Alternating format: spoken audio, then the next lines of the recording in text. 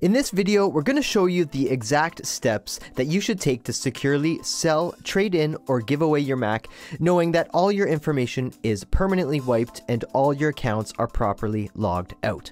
First, we'll show you what to do if you have an Intel Mac, then we'll show you the steps for Macs with the Apple Silicon chip or the T2 chip running macOS Monterey. So basically, if you have a pre-2018 Mac, just keep watching, and if you have a 2018 or later Mac, you can skip ahead using the timecode link in the description.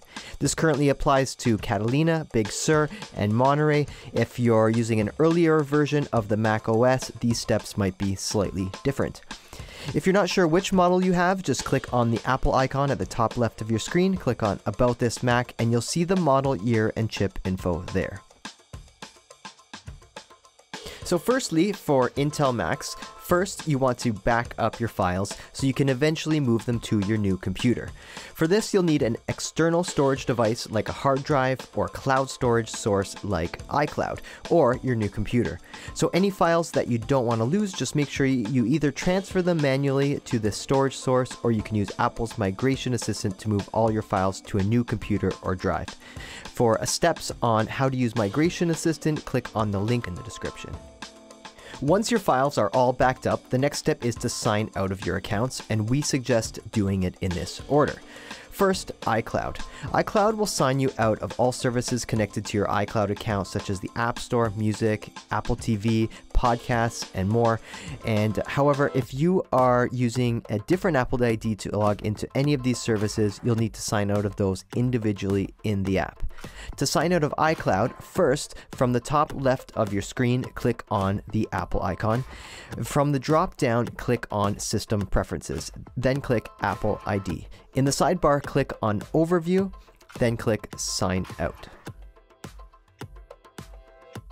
You'll be asked whether you want to keep a copy of iCloud data on your computer. This means your contacts, calendars, etc. Anything that you have synced to iCloud, basically. Choose either an option here, really, because you'll be erasing your entire Mac later. Your iCloud data will stay in iCloud as well, or on any other device that you are signed into iCloud with your Apple ID. Next, we'll sign out of iMessage. So to sign out of iMessage, open the Messages app. Then from the menu bar, click on Messages, then Preferences, click on iMessage, then click on Sign Out. It will ask you if you're sure, click Sign Out. The next step is to unpair any Bluetooth devices that you plan to keep, like a Bluetooth keyboard, mouse, or trackpad.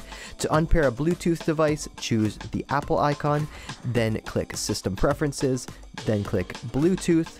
Move your pointer over the device that you want to unpair, then click the X next to the name to remove it. The next step on an Intel Mac or any Mac without the T2 security chip, we recommend using File Vault to encrypt your hard drive before formatting it. So first, click on the Apple icon in the top left of your computer. From the drop-down, click on System Preferences. Click on Security and Privacy. Click on the second tab, which says File Vault. Next, click on the lock icon at the bottom left of the security and privacy window, and when prompted, type in the password for your computer, then click unlock. Next, click on Turn on File Vault. You can choose either iCloud or a recovery key as the retrieval method. For this case, we'll choose the recovery key method. You may want to write this down just in case, but since we're about to erase this computer to sell it, we're just going to click on Continue. Now it says Encrypting. You'll see a progress bar, and after a few minutes, it says Encrypting Finished. So now you've encrypted the data on your hard drive, it's time to erase it and restore the whole computer to like new. So for the pre-2018 Intel Macs, here is what to do. Keep in mind an internet connection is needed for this process. First, click on the Apple icon in the top left of your computer, and from the drop-down, click on Restart. Then again, click on Restart. Now press the key combination Command R and hold this while the computer restarts. Then you can let go once you get to the Mac OS recovery screen. Choose your user profile and then click on Next. Enter the password for your computer profile, then click on Continue. From the recovery screen, choose Disk Utility, then click Continue. Then at the top of the screen under View, click on Show All Devices. Then from the list of hard drives on the left, click on your Apple SSD to select it, then click on Erase. This window will pop up, and in the name field, delete Untitled, type in Macintosh HD. For most cases, the other fields can stay as is, and then click on Erase. Now it begins erasing your hard drive. This may take a minute or two, and then it will say erase process is complete, and you can click Done to continue. Click on the red X to exit Disk Utility. Now we will click on Reinstall macOS Monterey and click on Continue. Then again, click on Continue. Loading installation information. So it may hang here for a few minutes while it prepares the installation. Agree to the software license. It asks you again if you read it. I'll click Agree.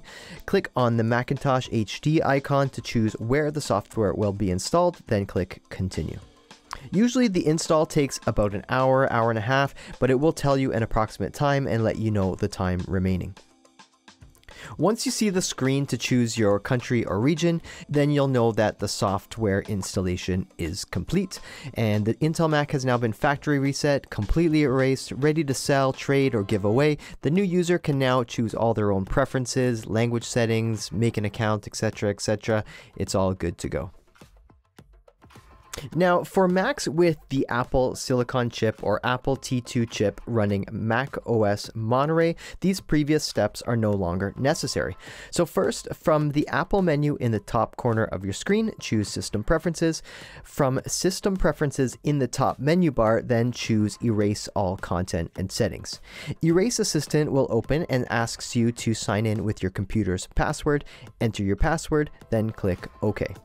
If you're asked to back up your Mac before resetting it, you can open Time Machine and back up to an external drive, or click Continue to proceed without making a new backup. So now it tells you that all settings, media, and data will be erased, as well as these other things here that will be removed. Click on Continue. If you're asked to sign out of Apple ID, enter your Apple ID password and click Continue. Click on Erase All Content and Settings to confirm that you want to proceed. Your Mac restarts and shows a black screen or a progress bar.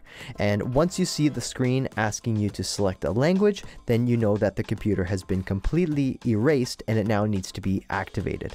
So next, choose your language, click the arrow to continue. You are now activating your Mac in order for it to be set up from scratch. You'll be prompted to connect to Wi-Fi, so in the top right of your screen, click on the Wi-Fi icon and choose your network. Put in your password and click on Join. Now it will take a minute or two to activate, and then you'll see the message your Mac is activated. It will restart in 1 minute. So then it starts counting down, or you can just click on Restart.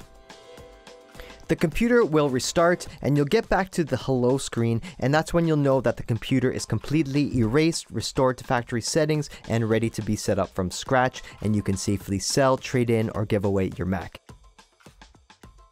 If this video helped you out, give it a like and subscribe to Radial Tech for more tech tips, tricks, reviews, and tutorials. Thanks for watching.